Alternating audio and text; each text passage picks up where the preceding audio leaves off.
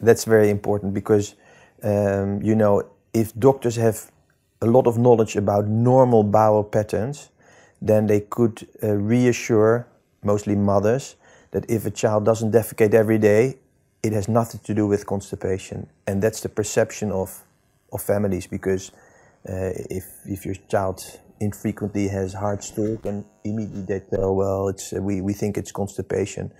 But we know from studies from all over the world that the defecation frequency in children from the age of 3 years of age is exactly the same as in adults, which means that the children defecate once every 3 weeks to 3 times per day.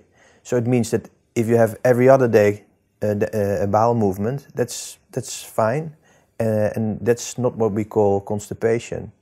If you really look at the criteria we use today, then one criterion of constipation is not enough. So you need to have either infrequent bowel together with hard stools, or fecal incontinence together with withholding behavior, but you need 2 symptoms to make the diagnosis of functional constipation. But you will see that if a child defecates only once per week, that he or she has 3 or 4 symptoms of constipation. I think it's more difficult to see all these symptoms in very young infants because, you know, an infant who has hard stools and cries a lot during defecation, that's different from a child who is 3 years old and have the symptoms we see daily of constipation, like fecal incontinence, which is a very important symptom, and it's more difficult to find in infants.